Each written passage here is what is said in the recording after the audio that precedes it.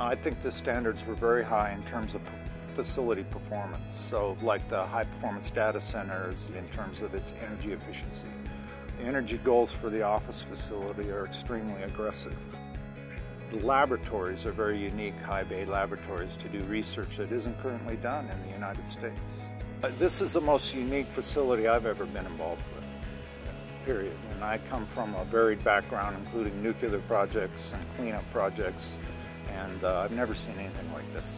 At the lab, we use modeling and simulation to study things that we can't do experimentally, either because it's too small, too tiny, and we can't manipulate it directly, or much too large.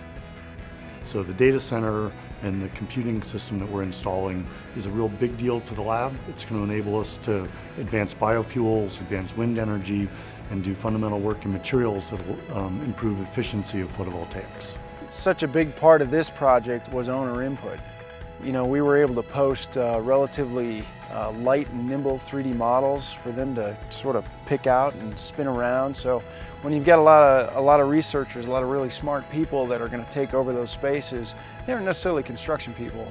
So having the opportunity for them to sit and walk through the labs that they'd eventually take over was, it was awesome for them and great communication tool for us. The model became the cornerstone of our operation out here.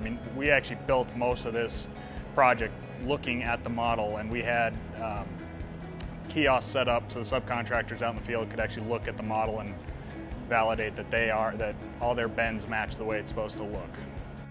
There was a pride of ownership from the J.E. Dunn folks that I've never experienced before. We were partners from the beginning as part of a design-build contract. Their involvement was essential. It wasn't just, here's some blueprints, build it. This was a shared vision and trying to do something that was special. So this is a huge success story, and I'm really excited. It's an incredibly complex facility, so it's been technically challenging. I love that part. And, as a team, we've really pulled together and worked well, and I think that's been great.